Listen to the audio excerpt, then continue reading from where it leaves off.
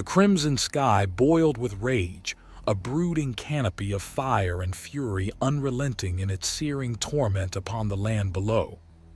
Billowing black clouds choked the heavens, shrouding the earth in dusky shadows. It was as if 1,000 cruel stars had turned their nuclear fury upon the planet, scorching the atmosphere till it rippled and warped with otherworldly heat. On the surface, the once great works of humanity lay in ruins, toppled and broken under the relentless bombardment. Colossal skyscrapers that had once pierced the clouds now smoldered in rubble. Great steel beams buckled and melted by the incomprehensible temperatures. Bridges and highways stretched into the distance, their proud engineering reduced to charred and twisted corpses. Dotted amongst the devastation, the skeletal remains of cars, homes, and offices stood frozen in time, vaporized shadows marking where people had huddled in vain against the apocalypse. Nothing stirred amongst the wasteland of ash and radiation. An eerie silence pervaded, heavy with the ghosts of the billions lost. Yet, deep within the iron heart of the planet, shielded in bunkers miles beneath the ruined surface, hidden pockets of humanity endured. In this cold subterranean realm, the last survivors clawed to existence, safeguarded from the ravages above. In Bunker 117, Eve hunched over a flickering console, fingers flying as she worked to optimize the oxygen scrubbers and propulsion systems. Around her, haggard men, women, and children huddled in the metallic chambers carved from the crust of the earth. Drawn faces, hardened by trauma, peered under the harsh fluorescent lights. Once known for her brilliance in bioengineering, Eve now used her gifted mind to maintain the systems vital for survival. Her deft hands, known for their precision in the laboratory, now delicately cleaned wounds and soothed the cries of those still reeling from the loss of everything they knew. She moved amongst them, whispering words of reassurance and resilience. As long as we draw breath, we endure. This is but a trial before our redemption. Have faith. Some lifted their heads at her words, a glimmer of determination flickering in their vacant eyes. Later, in the quiet hum of the midnight hours, Eve retreated to her private quarters. Under the cold LED glow, she carefully lifted a weathered photograph from her pocket. In it, a smiling family stood outside their suburban home, squinting in the bright summer sun. Her fingertips gently traced their faces, pausing on the laughing visage of a young girl. "Be strong, my child," she whispered into the empty room. "I will find you again among the stars, I swear it." Carefully replacing the photo, Eve straightened her shoulders before returning to her tireless work. The bunker would not run itself, and the survivors needed her steadfast strength. In the dead of night, muffled sobs and shrieks of terror echoed through the bunker as nightmares seized sleeping minds. Eve was there, as she always was, gently shaking them awake and remaining until their breathing calmed. "Hush, you're safe. We're all still here," she would intone, her voice rich with compassion. These haunted souls had endured the impossible and lived. As long as they could draw breath, humanity endured. They only needed faith, and each other, to kindle the faint embers of hope in their hearts. Eve held that hope close, letting it warm her soul and whisper of redemption beyond this burnt and barren earth. As long as she could draw breath, she would fan those embers, keeping the flame of the human spirit alive until it could rise renewed, like a phoenix from ash.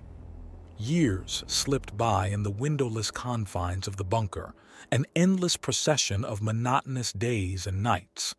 The people moved through their routines like ghosts, pale specters performing the motions of life without its spirit. But Eve's hands never stilled, her mind never rested. She poured every ounce of her being into expanding their subterranean shelter, transforming the cramped metal halls into a thriving underground settlement. Hydroponic farms spread lush greenery under simulated sunlight, bearing bountiful genetically engineered crops to nourish their growing numbers. Her technical genius constructed compact reactors to power their flourishing workshops and factories. Through it all, her voice never wavered as she spoke of their resilience. "We are the masters of our fate," she would proclaim. "Humanity bends but never breaks.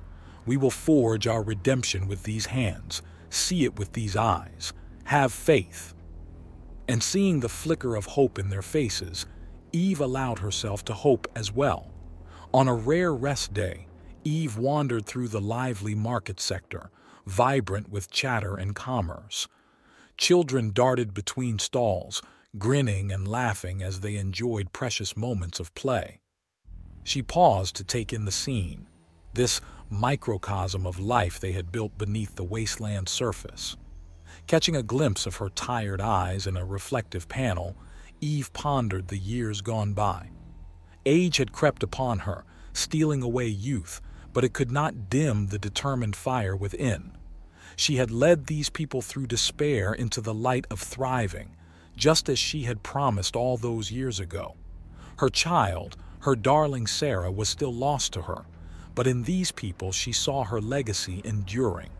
A low rumble in the earth jolted Eve from her thoughts. Seismic activity was common, but this felt different, more sustained. The engineers exchanged nervous glances as the tremors continued. Eve hurried to the control room where screens displayed the source, a disturbance on the surface unlike any before. Her curiosity piqued, Eve made a decision. Later, garbed in heavy protective suits, Eve led a team of scientists upward through the airlocks. They rose toward the surface, through the layers of engineering shielding the bunker from a hostile outside world. With a hiss of depressurization, the final blast doors opened. Eve stepped forward, boots sinking into ashen dirt. Her eyes widened in her helmet, struggling to comprehend the impossible vista.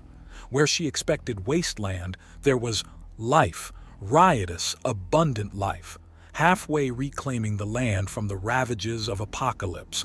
It was a lush jungle paradise set amidst urban ruins. Woody vines draped shattered buildings in emerald curtains. Wildflowers pushed up through cracks in buckled concrete. Trees stretched for the sky, dappling the earth in pools of vibrant color. Movement drew Eve's stunned gaze. Humanoid figures, clad in strange suits woven from plant fiber. They were tending the trees, coaxing fruit from the overflowing bushes. One turned, noticed the humans, and froze. For a moment, the two groups regarded each other in awe. Then the figure raised a hand in greeting. Eve approached cautiously, voice trembling as her translator broadcast, "I am Eve. We come in peace." The being responded in a melodic language translated as, "We are the Orcs. Your arrival is fortuitous." Eve learned they were explorers stranded here by cosmic misfortune. They possessed advanced biological technology, allowing them to terraform even this ravaged wasteland. In return, Eve told the tale of mankind's survival beneath the surface. "Your species is formidable beyond measure," the Orcs marveled. "You have transcended extinction through resilience and fortitude. Truly, you have become phoenixes rising from the ashes." Eve replied, "Our people have walked through the darkest valley and emerged to see the sun again. With allies like you, our future shines bright." As Eve and the Orcs leader clasped hands in friendship, Eve felt the last lingering ashes of despair blow away on the wind. Life had returned more wondrous than ever. Their long trial was ending at last. In the weeks after first contact, the Orcs and humans worked in harmony to spur the rebirth of the surface world. Each day, teams emerged from the bunker to the feast for the senses above. The Orcs shared their knowledge freely, teaching the humans their songs to encourage growth and heal the lingering radiation burns on the land. Soon, lush engineered jungles carpeted the ruins of old cities, cloaking the scars of war in verdant life. Groves of fruit trees, their bounty plump and sweet from genetic enrichment, drew delighted children who gorged themselves happily. Illumination mosses and vines lit the nights with their bioluminescent glow, echoing with the chirps of new species the Orcs were carefully introducing. Over time, the survivors emerged from their bunker permanently, building a city of light and life amidst the rejuvenated landscape. Sleek buildings flowed organically from the mountains, honoring the curves of nature while combining the best of human and Orcs knowledge. Advanced greenhouses nurtured a wealth of crops using recycled water and integrated solar technology. Libraries housed carefully preserved stacks of human literature alongside Orcs philosophy. Schools taught human and Orcs children side by side, the next generation of this blended society. On the anniversary of First Contact, the United Peoples held an enormous celebration beneath the silver boughs of a colossal metal tree engineered to sustain its own ecosystem.